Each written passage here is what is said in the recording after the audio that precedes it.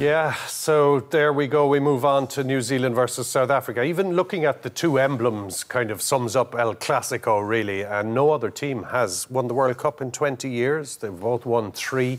It's all set up. Are they peers now, Donald? Like before this World Cup, it looked like New Zealand were falling behind. I mean, ridiculous thing to say, really, historically, but evidence for it. I mean, South Africa were my favourites coming into the World Cup.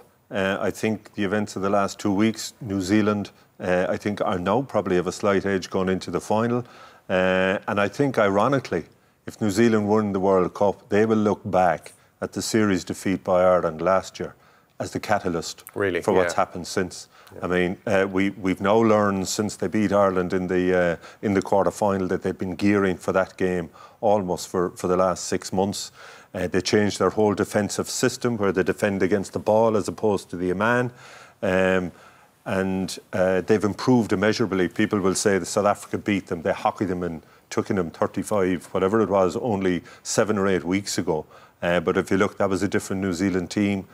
Circumstances have changed. I think we have a classic on our hands. But I think by virtue of the fact that South Africa, quarter-final, a classic against France, 1 point in it. Last week, weekend, semi-final against England, 1 point in it. You just wonder, and with one less day to recover, that could be very significant in the end. Just sticking with New Zealand for a while, because after 2019 there was a lot of soul-searching. Whenever they don't win the World Cup, we knew that all the performance reviews kicked in after 2007 when, you know, they made some pretty basic errors, and 2011 and 15 they went and did it. The 15 team was incredible.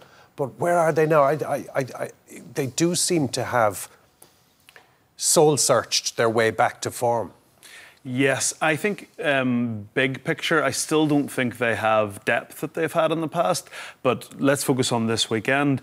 A lot of their combinations and players who were decent All Blacks, I feel like even in the last couple of months, you know, they seem to have it's not start Barrett at 10, bring him on, move him, and you look now like that Geordie Barrett at fullback, like the team's starting to pick itself. And you look through the form of Geordie Barrett at inside centre. Richie Mwanga has probably been the best 10 in the competition. He's in great form, isn't he? Yeah. Actually, Scott Barrett's now become one of their best players. Their back row, the question marks with Kane.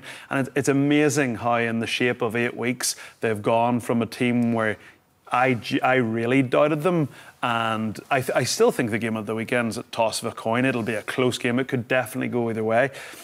Given where they are in terms of the plan they used to beat Ireland, I think the All Blacks are slight favourites this weekend. We're just on that plan. I mean, will that plan work? I mean, we have the ghost of the green jersey when we're analysing this match, obviously, but will that plan work in the final against the Box?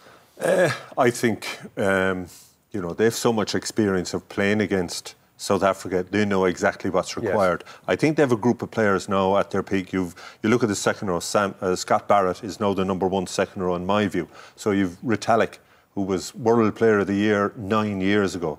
Sam Whitelock, 152 caps. 4th World Cup final. The 3rd World Cup final. The first player ever to play in 3 World Cup finals. I'm not so sure. I think where they are, the depth underneath in New Zealand isn't quite where it was. That's not surprising when you consider the amount of players that they have playing overseas in Europe.